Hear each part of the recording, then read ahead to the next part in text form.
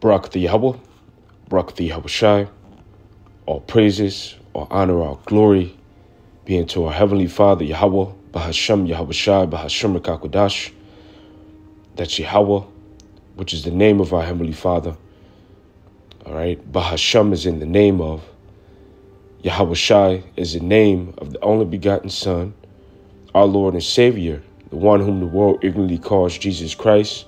Once again, Bahashem means in the name of, and the Rekakodash is the Holy Spirit. So that's Yahweh in the name of Yahweh Shai, in the name of the Holy Spirit, or in the Holy Spirit. Shalom to our apostles and our elders that taught us this truth and that are ruling well through the Spirit and through the power of Yahweh Bahashem Yahweh Shai. Shalom, peace and love to you believers.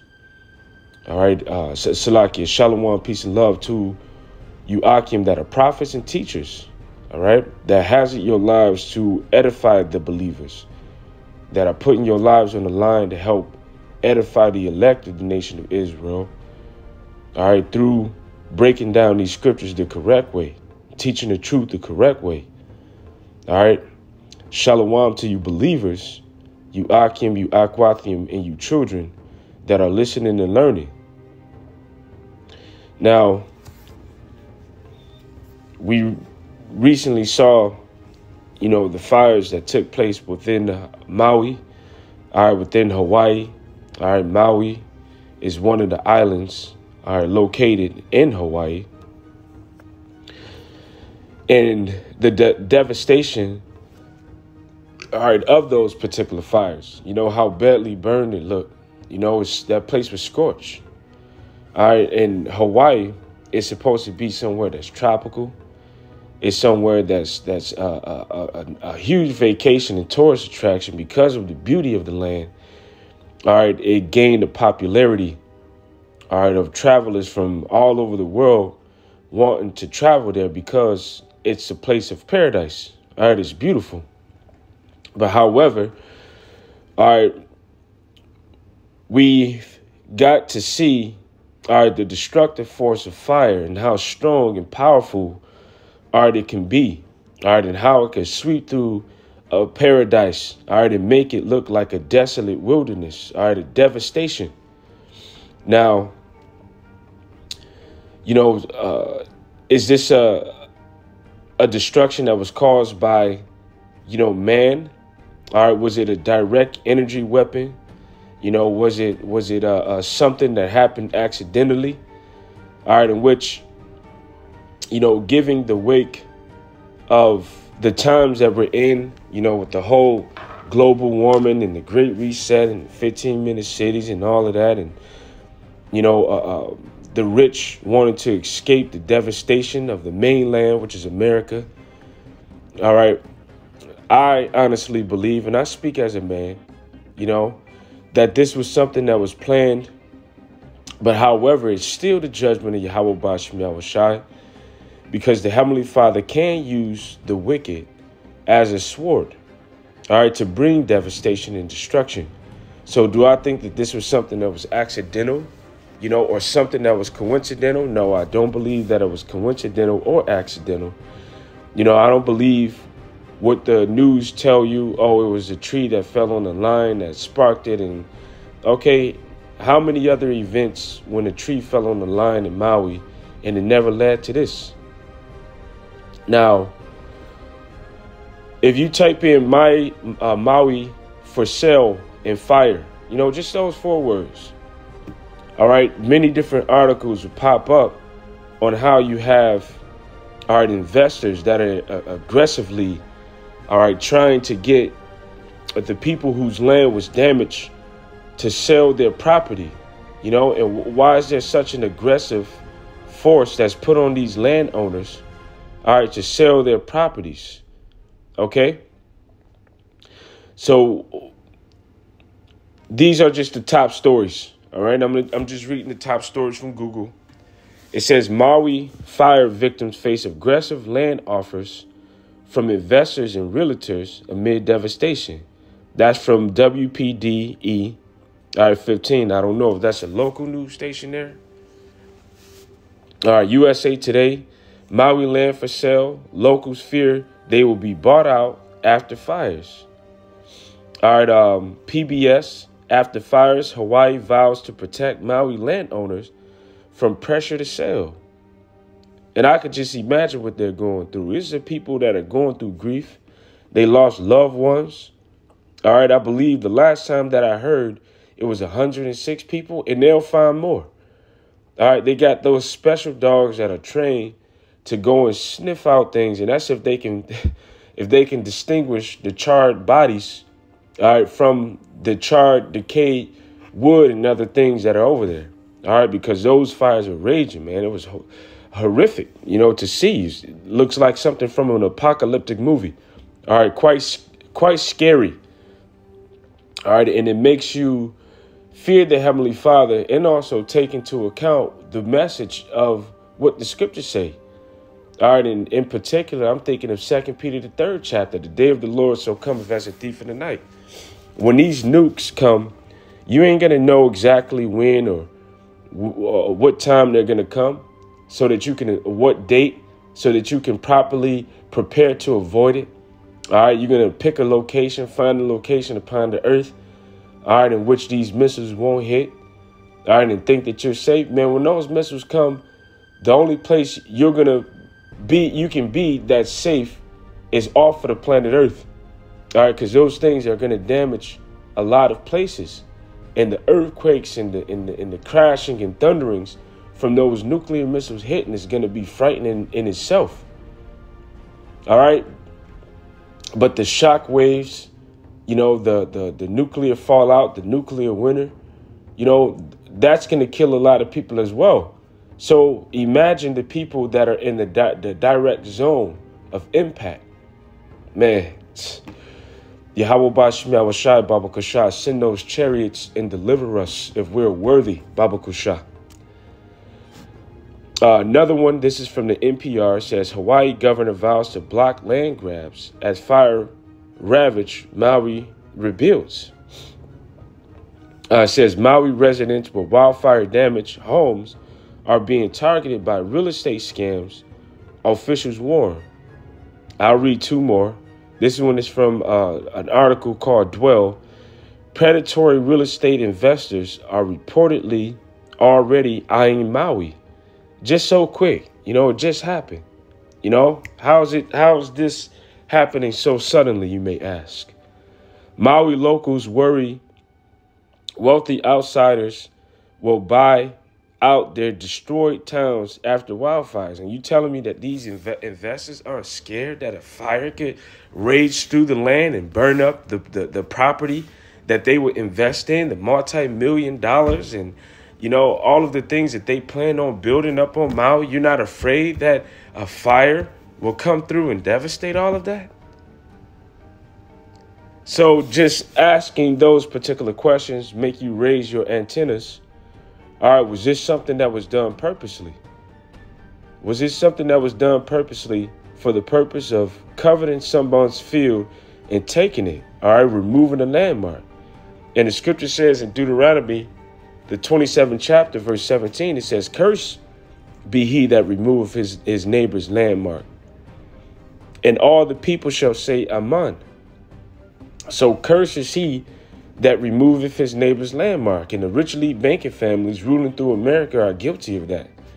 All right, let's first start with the removing of the Native Americans. All right, with, I believe that's, what's his name? President Andrew. All right, I can just type it in. Andrew Jackson. That's it. Andrew Jackson. And the Indian Removal Act.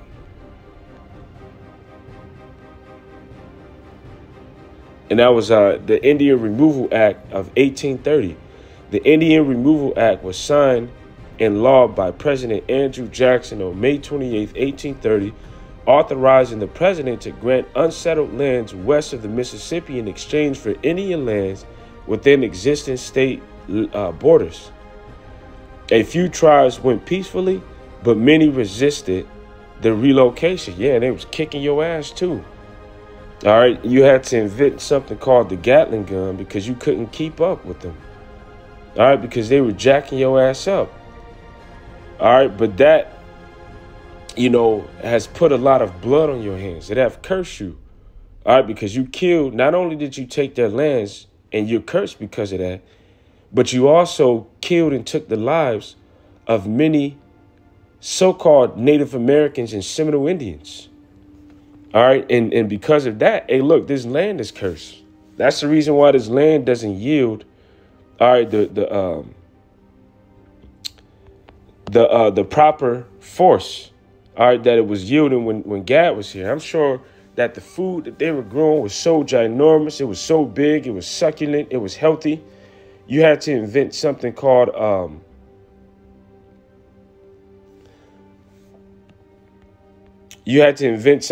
GMOs.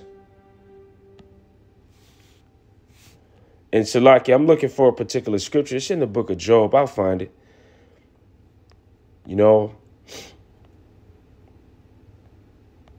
So this is the book of Job, the 31st chapter.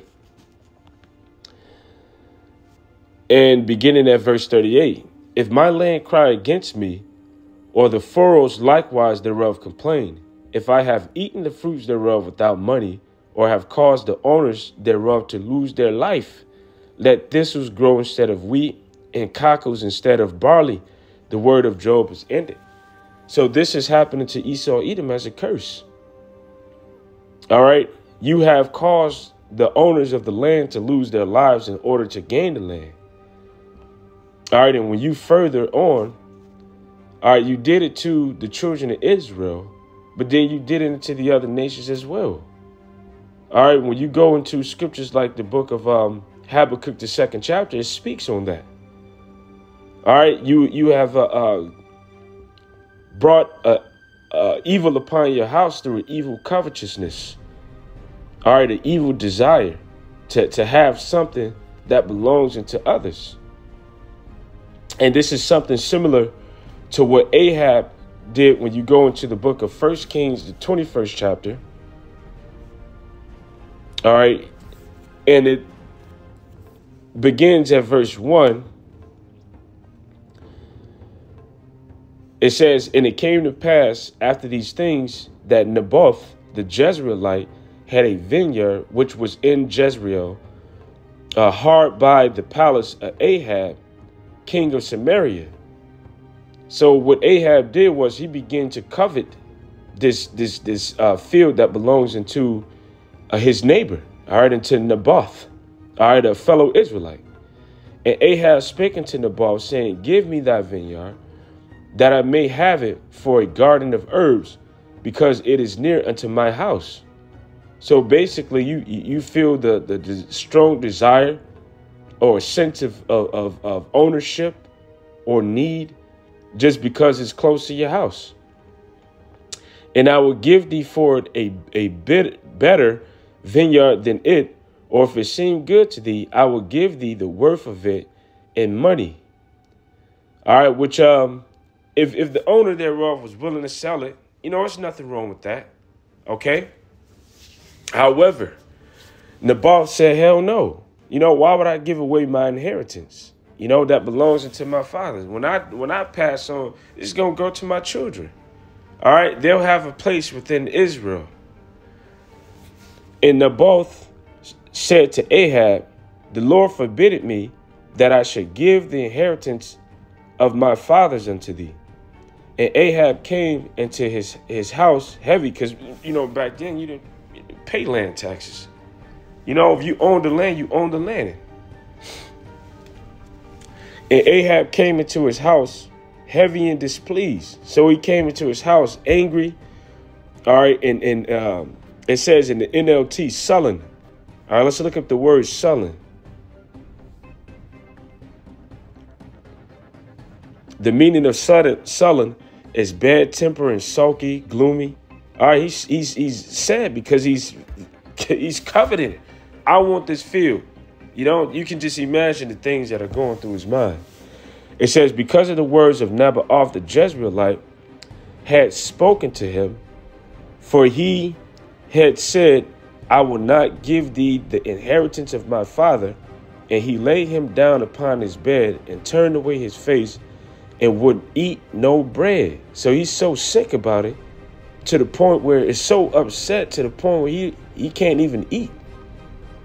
So here come his wicked ass wife, all right, which was a Hamite. But Jezebel, his wife, came to him and said unto him, Why is thy spirit so sad that thou eatest no bread? And he said unto her, Because I spake unto Naboth the Jezreelite, and said unto him, Give me thy vineyard for money, or else, if it please thee, I will give thee another vineyard for it. And he answered, I will not give thee my vineyard. And Jezebel, his wife, said unto him, Dost thou now govern the kingdom of Israel? Aren't you the king? Basically, man the hell up. Aren't you the king? You can do whatever you want. And that's not the truth. King can't commit adultery. A king is supposed to be the standard of keeping the laws of the Heavenly Father. King can't just do wickedly just because he's the king. Arise, eat bread, and let thy heart be merry. I will give thee the vineyard of Naboth the Jezreelite. So she wrote letters in Ahab's name and sealed them with his seal. And Ahab should have put this bitch in check. Hey, look, chill out, settle down. You acting out of order. It's not your place to do anything. All right. So she wrote letters in Ahab's name and sealed them with his seal, and sent the letters unto the elders and to the nobles that were in his city, dwelling with Naboth. And she wrote in the letter, saying, Proclaim a fast, and set Naboth on high among the people, and set two men, sons of Belial, before him, to bear witness against him, saying, Thou didst blaspheme Yahweh and the king, and then carry him out and stone him, that he may die. And this was a heathen woman. But she was acquainted with the ways of Israel. She knew that you were supposed to honor the name of Yahweh. She knew that in the mouth of 2 or 3 witnesses. But however, she was a heathen and wicked. Okay, and didn't care for the laws of Yahweh Bahashem Yahushua. And the men of his city, even of the elders and the nobles, who were the inhabitants in his city, did as Jezebel has sent unto them, and as it was written in the letters which she had sent unto them. They proclaimed a fast and set Naboth on high among the people. And there came in 2 men, children of Belial, all right, 2 low-level, all right, wicked men, and set before him. And the men of Belial witnessed against him, even against Naboth, in the presence of the people, saying, Naboth did blaspheme Yahweh and the king. Then they carried him forth out of the city and stoned him with stones, that he died. Then they sent to Jezebel, saying, Naboth is stoned and is dead. And it came to pass, when Jezebel heard that Naboth was stoned and was dead, that Jezebel said to Ahab, Arise, take possession of the vineyard of Naboth the Jezreelite, which he refused to give thee for money. For Naboth is not alive, but dead. And it came to pass, when Ahab heard that Naboth was dead, that Ahab rose to go down to the vineyard of Naboth the Jezreelite to take possession of it. So therefore he consented unto it. He never put his wife to death, all right, for breaking the law. Okay. And the word of Yahweh came to Elijah the Tishbite, saying, Arise, go down, meet Ahab, the king of Israel, which is in Samaria. Behold, he is in the vineyard of Naboth, whether he is going down to possess it. And what about the seed and the lineage of Naboth? All right. So this was completely wickedness. This was a conspiracy. This was a plot. It says, thou shalt speak unto him, saying, thus saith Yahweh, hast thou killed and also taken possession? And thou shalt speak unto him, saying, thus saith Yahweh, and the place where the dogs lick the blood of Naboth shall the dogs lick the blood, even thine. So the actions of Jezebel, which was a heathen, and Ahab, within their conspiracy and their wickedness, is the same way that Esau Edom thinks today, and plots and conspire. However, back then, Ahab was an Israelite, but that was still wicked. That was not something that was becoming of an Israelite. But however, Esau Edom does things like that today. Through their desire and coveting fields, they perform acts such as this. The scripture say in Micah 2:2, and this is from the NLT, when you want a piece of land, you find a way to seize it. When you want someone's house, you take it by fraud and violence. You cheat a man of his property, stealing his family's inheritance. So this is what Ahab did. But however, that's something that is of the heathens. And Esau has mastered and perfected, this. So they find particular ways to get land. They find a particular way to cheat a person out of their inheritance, even if that means that they have to kill a person or people, and have zero regard for lives. This is how they got control of the world. The scriptures say, because the earth belongs into Israel, the kingdom of heaven belongs into Israel. But like it says within Ecclesiastes, the 10th chapter, in the 8th verse, it says, because of unrighteous dealings, injuries, and riches gotten by deceit, the kingdom is translated from one people to another. So this is how you got the kingdom, through rape, robbery, and murder.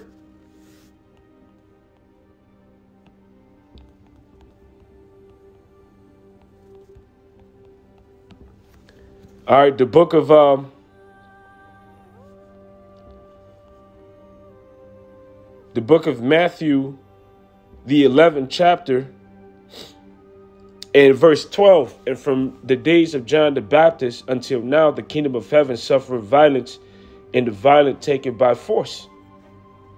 So you forcefully take lands, you forcefully take resources. You have robbed, the lands. You have robbed people of their treasures. You have robbed them of their resources. The book of Isaiah, the 10th chapter, verse 13.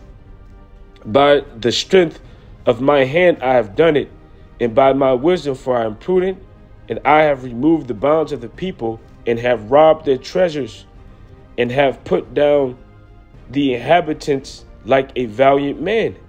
And my hand hath found the nest of riches of the people, and as one gathereth eggs that are left, have I gathered all the earth, and there was none that moved the wing, or opened the mouth, or peeped.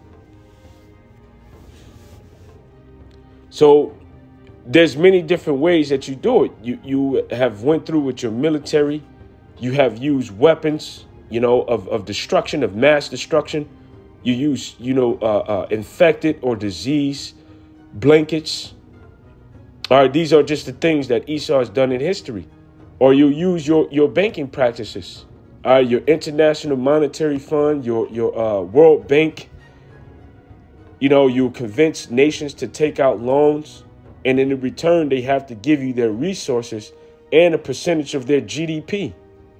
So they'll never get out of debt.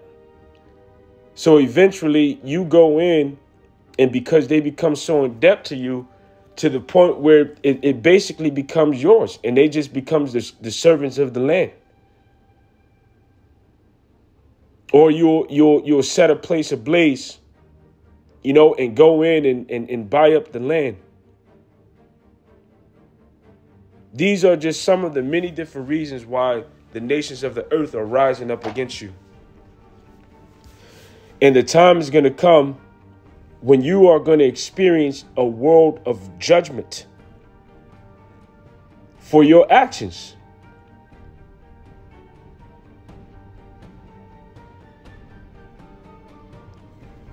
It says right here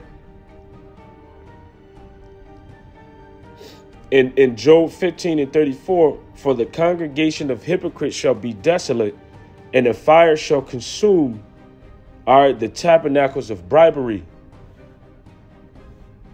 All right, you try to bribe, as well. All right, give presents. Here it is. You set the whole thing up, but you come through as if you're doing a person a favor. Let me buy that destroyed land up off you. And then there's other ways that you bribe too. The definition of bribe: persuade someone to act in one's favor, typically illegally or dishonestly, by a gift of money or other inducement. Reading on, it says, they conceive mischief and bring forth vanity, and their belly prepare deceit. So you can't trust these devils. So anyways, the time is going to come, because this was a precursor to the destruction of America. All right, Babylon, the whore, according to the scriptures. So there's going to be trouble in paradise. All right, like the scriptures say in the book of Joel 2:3, a fire devoureth before them, and behind them a flame burneth. The land is as the Garden of Eden, before them and behind them a desolate wilderness, yet and nothing shall escape them. So this is speaking about the thermonuclear destruction when it comes through to devastate and destroy, which are known in the scriptures as the instruments of death. They're known in the scriptures as the weapons of Yahweh's indignation. All right, it says that 200 million nuclear warheads are going to impact. So you can just imagine the destruction.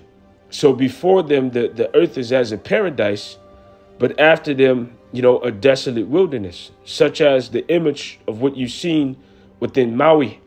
The Maui. Now, what is Eden? All right, Eden is paradise. That's what it means. The book of 2 Ezra 3:5, and gave us a body unto Adam without soul, which was the workmanship of thine hand, and didst breathe into him the breath of life, gave him wisdom, knowledge, and understanding, and he was made a living before thee. And thou leddest him into paradise, which thy right hand had planted before ever the earth came forth. So the word Eden, Aidan, within the Hebrew, all right, means paradise, means pleasure. And there was a particular plot. So out of the whole paradise, there was a plot or a region that was the best. All right. So the earth is like a paradise before the great destruction, before the thermonuclear destruction. But afterwards, certain parts of the earth is going to be like a desolate wilderness. And the main place is going to be here within Babylon, the great hoe. The book of 2 Ezra 15:41, fire and hail and flying swords and many waters in all fields shall be full. Full of what? Full of soldiers, full of chaos, all right, full of war, full of confusion, all right, full of armies fighting against each other, all right, clashing, and all rivers and the abundance of great waters. And they shall break down the cities and walls and mountains and hills and trees and woods and grass of the meadows and their corn. So just imagine walls of fire just sweeping through the land and just destroying everything. I mean, before the fire even reaches there, you have a hot wind that already blows everything off of its foundation. Buildings, houses, cars being flipped over, trees. So a lot of people, before they even get hit with the fire, all right, before they even get incinerated with the fire, they're already going to be getting hit with shrapnel, debris, and remember, you got people, you got old men, old women, you got young men, young women, you got infants that are going to be here. All right, when this destruction happened. All right, baby strollers being blued, fucking baby flying out of the stroller. All right, you're going to have old ass men and women getting knocked out of their hover rounds. All right, and then the sweeping destruction is going to come. People are going to be in their cars getting burnt up and incinerated. All right, turned into ashes, instant cremation. Reading on, it says, and they shall break down the cities and walls and mountains and hills, trees of the wood and grass of the meadows and their corn. And they shall go steadfastly to Babylon and make her afraid. And they shall come to her and besiege her. The star and all the wrath shall they pour out with her. Then shall the dust and the smoke go up unto heaven, and all that be about her shall bewail her. Same thing that's written within Revelation 18th chapter. So how can you say there's no validity in the Apocrypha when the Apocrypha communicates the same things that the Bible communicates? And why? Because it's a part of the Bible too. It's the word of the Heavenly Father, the inspired word of the Heavenly Father. So what happened to Maui, the Maui Aui, is going to eventually happen to the whore. All right, it's just a precursor. It's just an example of the great destruction that the Heavenly Father can cause. Now, in this particular event, all right, he brought it about the way that it happened in Maui, but when it happens to this great whore, it's going to be through thermonuclear destruction. So with that, you're not supposed to covet lands. All right, Esau, Edom is guilty of coveting lands. All right, and even going to the brink of destroying people, their homes and their lives in order to go through and grab up the land, because they don't really care for lives. They don't really care for people. All right, all they care is for opportunity and what pleased them, because right now they're living. They don't believe in the Heavenly Father. They don't believe in souls and spirits. They don't believe in anything. They just believe that they are alive right now, and they can seize the opportunity. But all of that is going to lead to you being paid back for your wickedness, especially the wickedness done to the Israelites. And then also the great judgment of the whore. All right, the fire that's going to rage on, all right, is going to be similar to that in Maui, but even worse. So with that, I truly hope that this lesson was edifying. All praises, honor, and glory be unto Yahweh, Bahashem Yahweh Shai. Double honors to our apostles and our elders at Great Millstone that taught us this truth and who are ruling world. Peace and love, salutation, and mercy be unto the hopeful elect. Shalom, Abad Babal, Kwambakiyam. Shalom.